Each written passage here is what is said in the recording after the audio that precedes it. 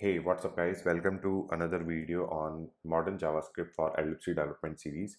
So guys, in today's video, I'll show you how you can work with classes in modern JavaScript. Have you ever created a class in JavaScript? So let's see like how it was possible like before this modern JavaScript ES6 thing and how you can create the classes using the ES6 module now.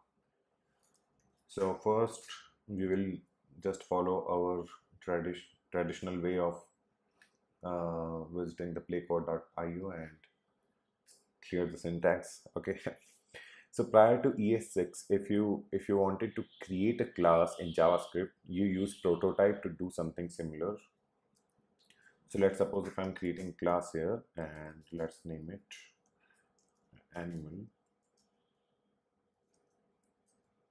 Okay, so this is basically a function which can be referred as a class.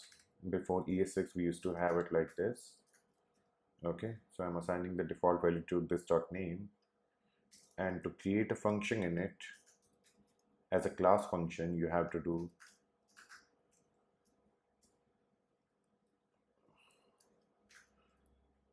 animal.prototype and print name, and then you can declare a function as a class here.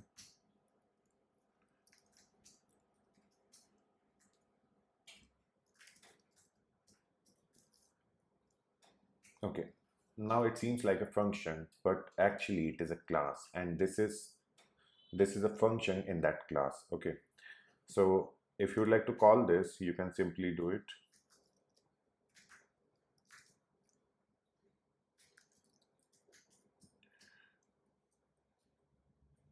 new animal. So this is going to call its constructor. Okay, and then you can use this object to call that function, which in our case would be print1. Okay, now we are having some issues here. Just a second, which says animal is not, oh, I did spelling mistake, sorry.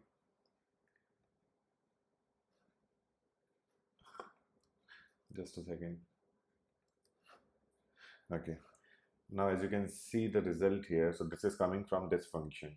So using this way, we can call a function as a class and use its class functions to perform some actions. Okay, so this was all like before the ES6 modules, but after the ES6 modules, you can define a class directly. So let's suppose, so basically what ES6 did, ES6 added class keyword, and unlike other traditional object oriented supporting languages like we can have like C, C++, Java, we are having class keyword in JavaScript now. It is still under the hood, I would say it is just a special function, not a class. But yes, I mean the keyword is class, so we can say it is a class, but under the hood it is going to be a special function only. So let's try the previous example with the new ES6 class. So with the new class keyword, you can simply define it like this class, and you can create a constructor of it. Okay, and we are performing the same action. This dot name is equal to name, and then you don't have to use that prototype method. You can just simply create a function here like print name, and here we can just simply have name. Now if you would like to call this class, so you can just simply call it using the same way by creating an object. So let's say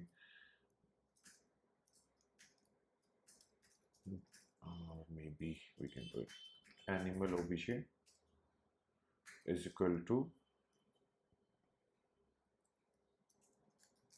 new animal.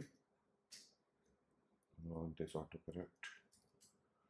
Okay, let's pass the value in the constructor. Let's suppose dog, and now you can call the function like animal obj dot print name, and you can see the output here, it is dog. So this is the new way of using the class keyword and uh, using its function. Okay, so this is the new syntax if you want to use the class in the JavaScript. But what more surprisingly is that you can also use inheritance here. This class keyword supports inheritance. So let me show you like how it is going to work. So for that, let's create a parent class first. Okay, so basically classes comes in two flavors: base, one could be base class and the derived class. The difference is the extends keyword. Derived class have them, the extend keyword, and base class don't have them. Okay, for example, let's create a parent class, class parent, and add a constructor here. Okay, now I'm assigning this dot name equals to name again. And then let's suppose I'm using a function here which is get name, which will return this dot name. Okay, now assume you need to create a subclass or derived class as child that extend the functionality available in the parent. So for that, what you can do is you can simply create another class child which will be extending the functionality from parent class. Okay, so this is going to be our child class which will be inheriting the functionality from parent. Now you can also create a constructor here, and let's call the constructor of the parent class using the super keyword.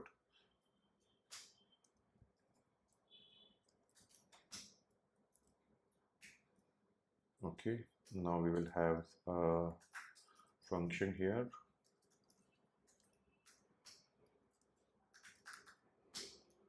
and let's return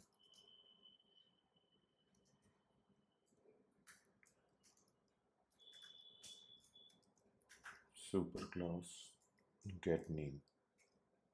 Okay, so here basically we are having hello, and then we are calling the function from the parent class which is get name, which will be having this dot name value. Okay, now let's see the output of this. So let class obj is equal to new child, and if I will pass the value here, okay, and try to print it,